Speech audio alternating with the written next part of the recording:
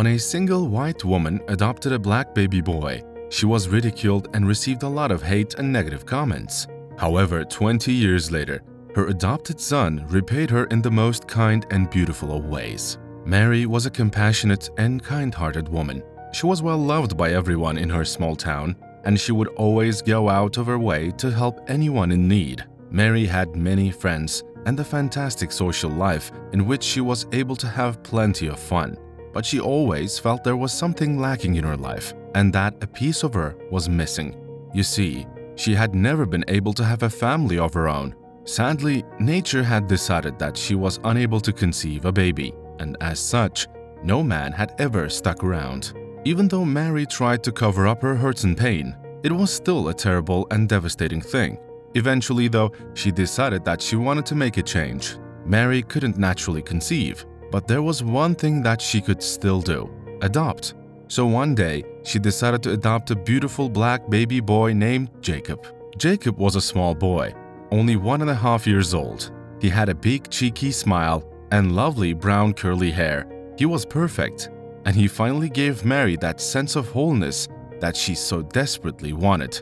The staff at the adoption agency kept constantly checking if Jacob really was the child that Mary wanted to adopt. He was black, you see, born of an African mother who had died. But Mary didn't care. She just saw a beautiful young boy who was in need, a child that she could look after and love forever. Mary was thrilled to bring Jacob into her loving home, and she started to raise the young boy as if he was her own child. To her, Jacob was the answer to her prayers, her dream finally coming true. And for several weeks, they just stayed at home, getting to know one another and becoming comfortable in each other's company.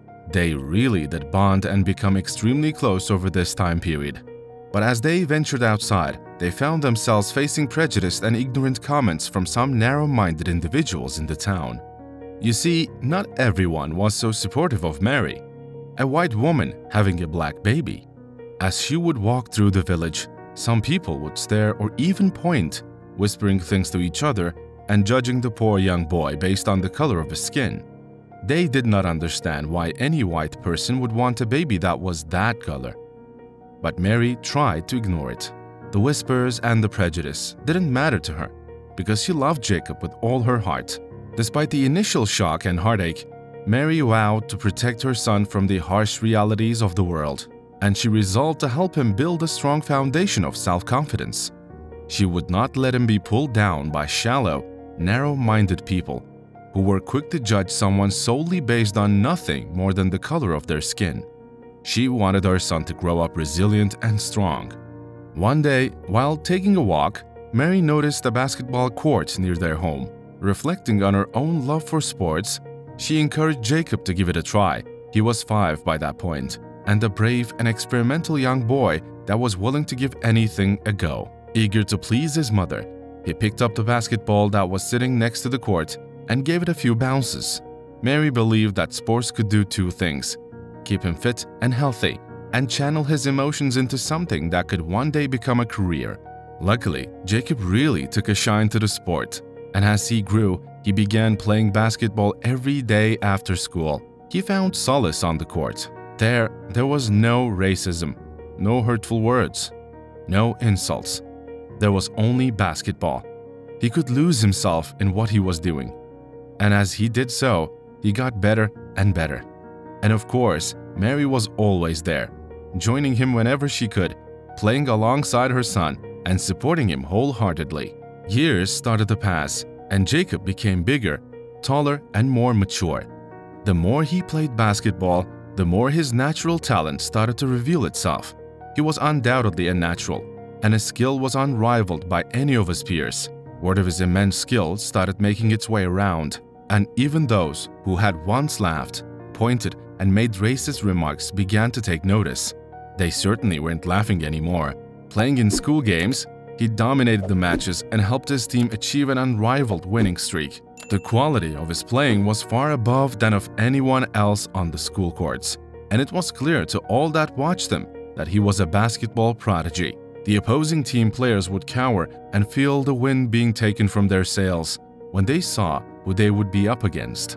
But Jacob would have been the first to admit that none of what he had achieved so far in life would have been possible without the support of his mother, Mary. She had been his rock, as well as his guiding light. She had shown him that anything was possible, and that if he had the strength and power to believe that he could do something, then he really could.